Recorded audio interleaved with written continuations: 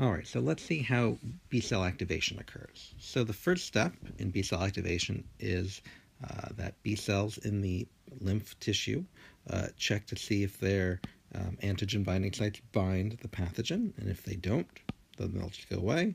So all B cells that are flowing through a lymph node will check to see if their antigen binding sites bind, and we said that the first two don't. Their antigen binding sites don't have any affinity for any molecules on the surface of the pathogen, but this B cell number 3 there, its antigen binding site has a three-dimensional shape that just so happens to bind molecules on the surface of this pathogen. So let's see how this is going to trigger B cell activation.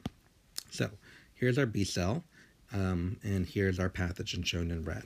Now you'll notice when I draw a B cell that's not activated, that I spread out the B cell receptors. And you should remember what a B cell receptor is. It's the Ig, which I'm drawing as these Wise molecules. So there's IgM and IgD. And there's two little yellow proteins, that's Ig alpha and Ig beta. These make up the B cell receptor. And we're actually going to see the function of Ig alpha and Ig beta right now. So, if this B cell approaches this pathogen, and this B cell just so happens, by random chance, its VDJs and its junctional diversities and its variable light and heavy chain just so happens to have a 3D structure that binds something on the surface of the pathogen, when this B cell approaches the pathogen, all the Igs in the B cell receptors will swing to one side of the B cell and cluster together, so that they are all brought in close proximity with one another. And this is called B cell receptor cross-linking. So as I said before, when I draw a naive B cell, I usually spread out the B cell receptors, and that's true. In a B cell, you've got or in any cell, you've got the fluid mosaic model of the plasma membrane. Proteins are just sort of floating around the plasma membrane, all around the circumference of the cell. So if the B cell receptors run into each other, they just don't really hang out with each other if they're in the absence of antigen. But in the presence of antigen, you can see all the B cell receptors cluster together. We call that B cell receptor cross-linking. This is the first step that is required for B cell activation. So how does bringing them all in close proximity help B cells activate? So we've got to zoom in to the B cell receptors in the cytoplasmic portion, or the intracellular portion. There are proteins that are associated with the B cell receptors inside in the cytoplasm, and these are tyrosine kinases. So hopefully you recall from biochemistry, a kinase is an enzyme that transfers a phosphate to a hydroxyl group. A tyrosine kinase transfers a phosphate to a tyrosine hydroxyl, if you recall the amino acid tyrosine.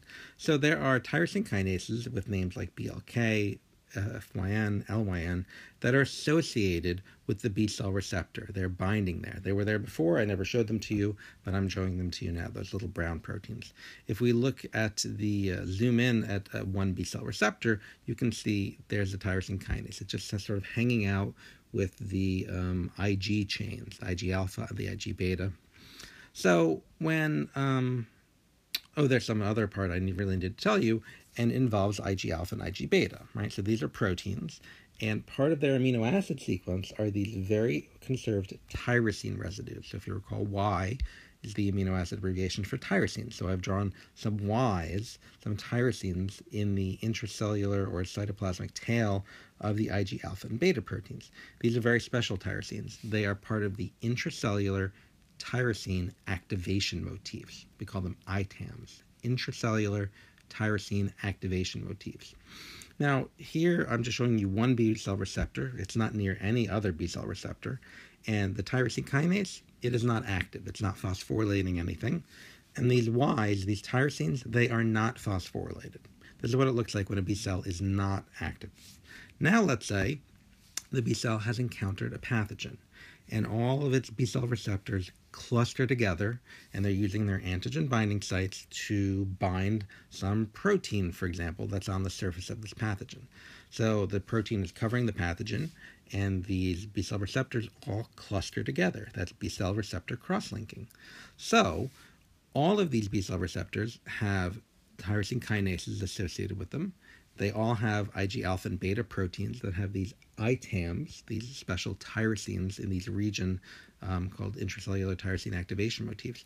And now when you bring all these B cell receptors together, you cross-link them, what happens are these tyrosine kinases become activated and they transfer phosphates to the tyrosines of nearby B cell receptors. So there's a tyrosine kinase putting phosphate groups on those ITAMs.